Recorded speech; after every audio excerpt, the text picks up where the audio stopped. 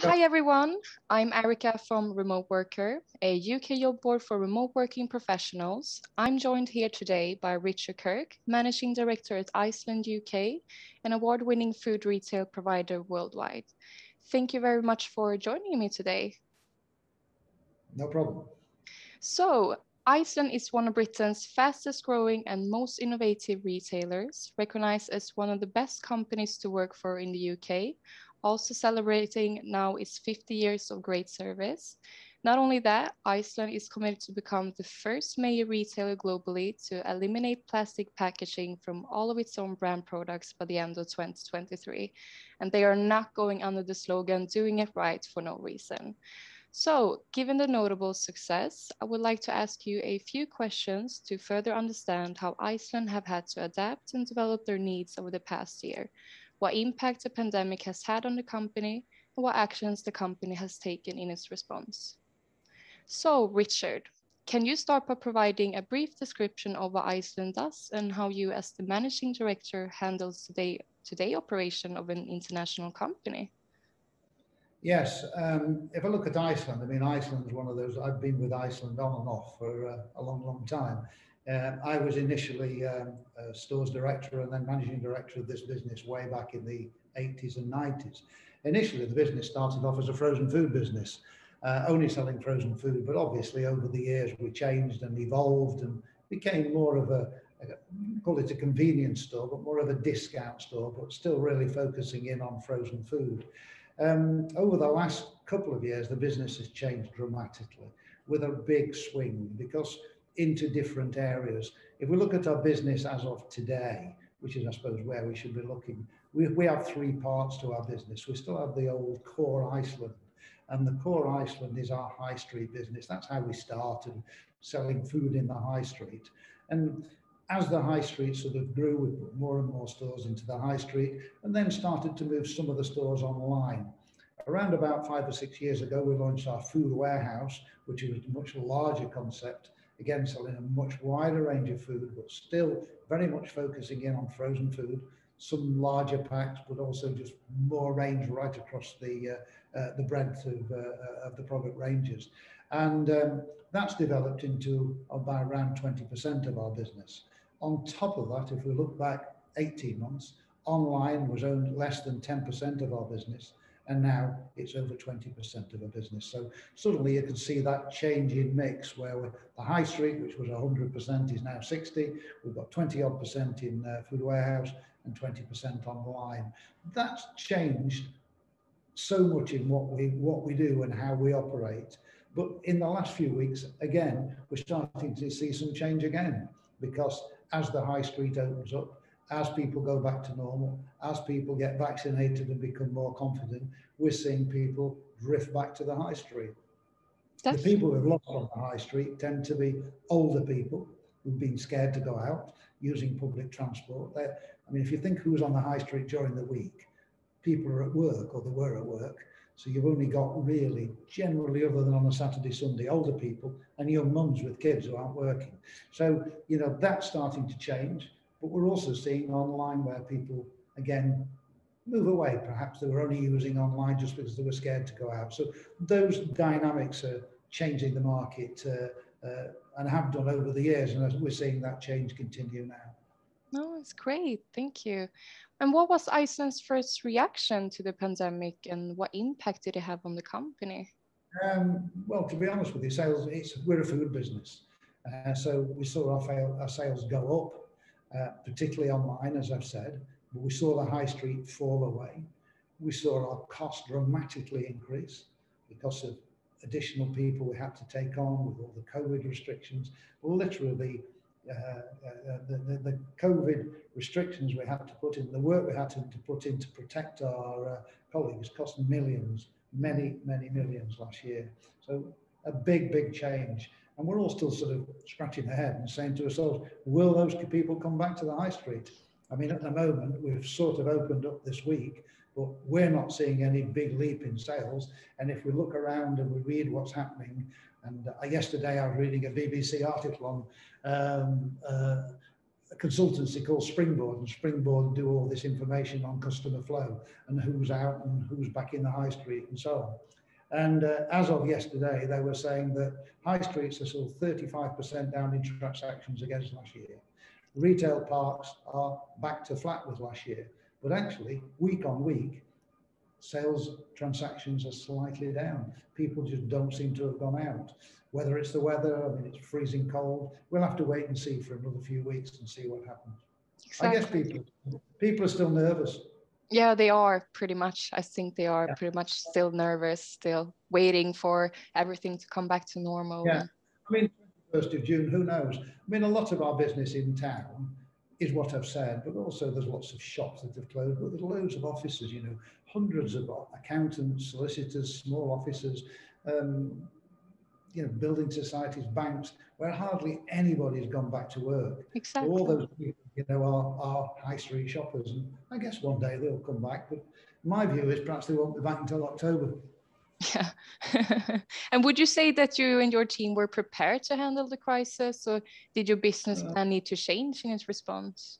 Well, yeah, we had to make some massive changes, as I've said, because of the channel mix was the most demanding, but we also saw what we sell change. I mean, a lot of things that used to sell, I'll give you a good example, things like bread and milk was a good example, which are almost daily purchase.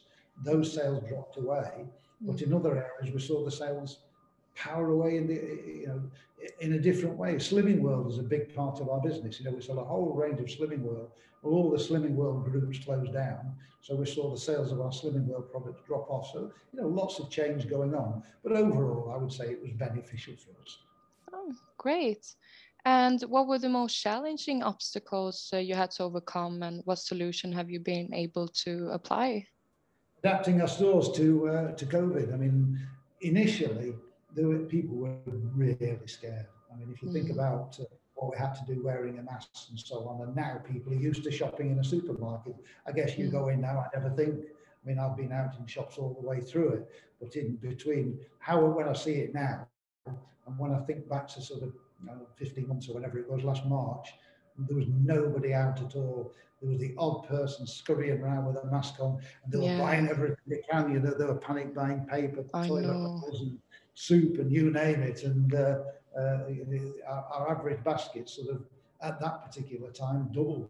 I mean, people were just so scared they thought they'd have to batten down the hatches for a month. Exactly, bunkering up. And well, they thought they were going to be battened down for a month, and they've been locked down for a year and a half. But it's amazing how people get used to it. Exactly. Yeah. I mean, our strength was our colleagues, our in-store colleagues. To be fair, who have been on the front line and worked through all this all along. I mean, of course they've been careful. Of course they've been wearing masks. But you know what? They've really, really been on that front line. Not like nurses. You're not in contact with people with COVID, but you are in contact with thousands of people in the general public, and who knows? You know, I think they've done an amazing job. Yeah, definitely, definitely. And would you say that there are any challenges right now? Yeah, there always is. I mean, because the business changes and people start to perhaps drift back to the big supermarkets. I think the biggest challenge is the high street. You know, lots of shops have closed down. You've got government has to do something to attract people back into the high street. You know, cut the business rates for another few years, develop markets in town centres, get some, you know, do something. They've got to do something pretty major. I walked around my local town on Saturday in Chester. It was raining, but it was, you know, Debenhams have closed now, and you know, it was an anchor store in the town. I walked around the precinct, and I would say it was 50% empty of shops. It's a shame. Yeah, it's really a shame. Definitely. It will change. It will change. It will change. More and more of the shops are becoming restaurants and bars. And exactly. Town centres become more about hospitality than just shopping. And how has coronavirus affected hiring and demand in your industry? Well, we've had a lot of temporary people on. We've taken lots of drivers on for our home delivery, thousands of drivers. A lot of colleagues in the stores came in part-time, where lots of people were furloughed. Some came in just on a temporary basis to work for us and have now gone back to what they did before.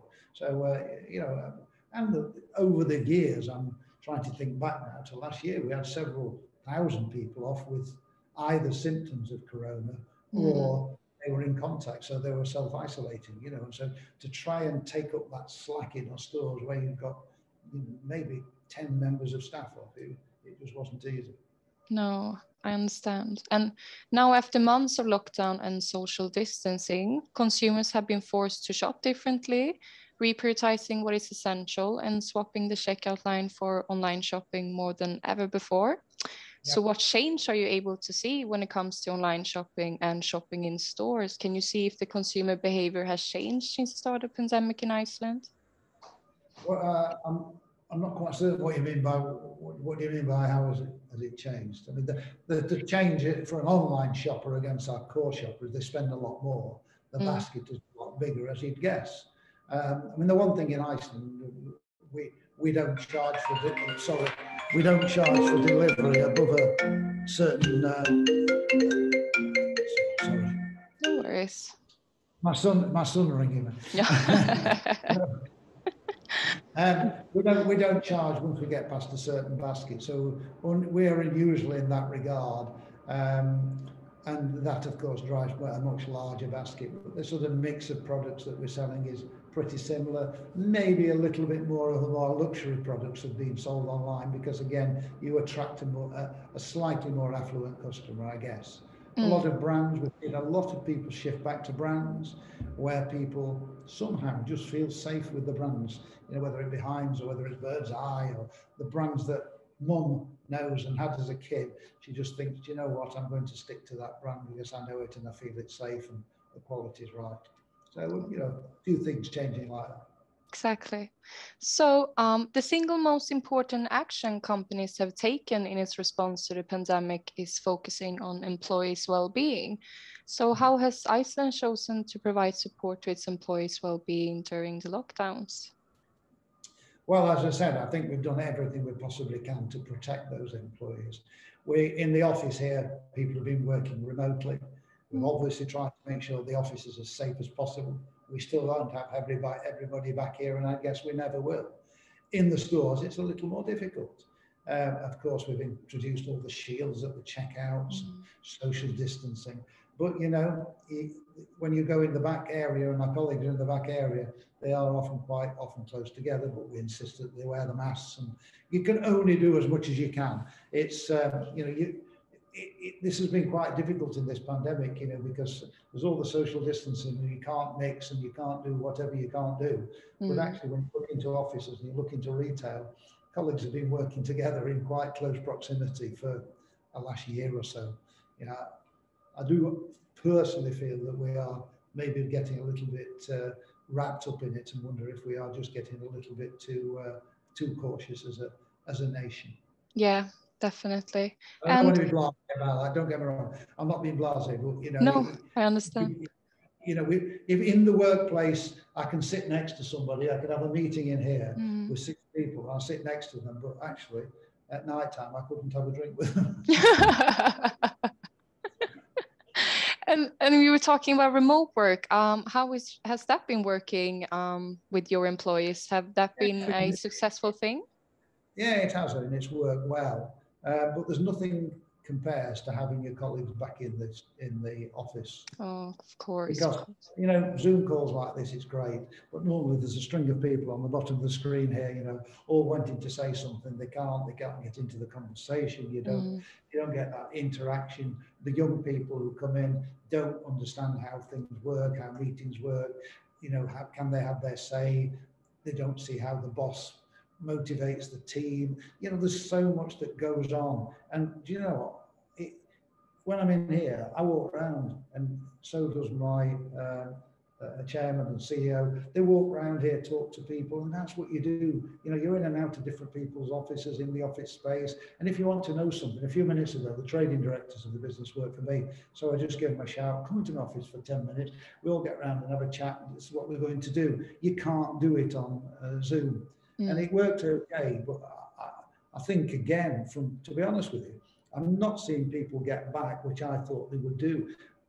Supplier meetings, we've almost had in a year, I think we've only had half a dozen meetings in the office in a year. Every single one is people working from home. And I honestly, maybe I'm a bit old-fashioned, see, I don't quite get it. I think to get Britain moving again, we need to get people back in the office. Yeah, and now when the economies are reopening, many companies in the UK are actually thinking of putting on combined remote work with time in the office to get the best mix of productivity and collaboration. Yeah. And are you thinking of, like in Iceland, that you're thinking of implementing this hybrid approach when more employees are asking for it? Yeah, we are, but we're still trying to say, look, you know, it depends on the department. If you're in the IT department and you're programming or whatever you're doing, it doesn't really make that much difference. Come in for a day and you can do the rest of it at home, provided you do the work, which they will. But I think if you're a trading manager or a buyer, you've got to be in here. You've got to be talking to the technologists. You've got to be talking to your boss. You've got to be talking to suppliers and all those sort of things. So I think you've got to go to the kitchen, the development kitchen. There's all that sort of side of it. It depends what the job is. I mean, but if you work in a shop, you can't work from home, can you? No, that's true. That's a bit odd, you know. You've got all the banks who are doing it well. Yeah. Fair enough if that's what they want to do, but I always think, again, if you're in retail, it's hard and you've had to work all the way through this. So I think we have a little bit of a responsibility to our retail colleagues to support them. So this outbreak is a sharp reminder that pandemics, like other rarely occurring catastrophes, have happened in the past and will continue to happen in the future. Even though we cannot prevent viruses from emerging, we should prepare to dampen their effects on society. What lessons have you learned from the crisis? And could there be a situation that we can learn from since the start of this and look to strengthen the future of our businesses and employment? Gosh. Of course, yes. I mean, if we have another pandemic, I think we've been through one, so we've got a good idea that what we need to do. I think the problem with this one is we're all learning as we went along, and there's been lots of criticism about the government and how it's been handled, although in the vaccination program's been absolutely amazing. But, you know, when you look back, everybody with hindsight would have done it differently. But my view is that at the time, I mean, I honestly thought it was a daft idea to start with, and then I thought we should only be locked down for a month. And then in no way when it came out in June did I ever imagine we'd be going back in again, you know. So I think we've learned a lot. We've learned a lot how we operate, and I think some of the things will stay. I mean, in terms of social distancing, it'll take years. But I guess if the pandemic's, and there isn't another resurgence or a different one, people will forget, you know. In 5 years' time, you'll have forgotten all about it. Yeah. And we'll be back to, I hope we are anyway. We will come back to normal eventually. Bars and packed out and, you know, just enjoying yourself. Yeah.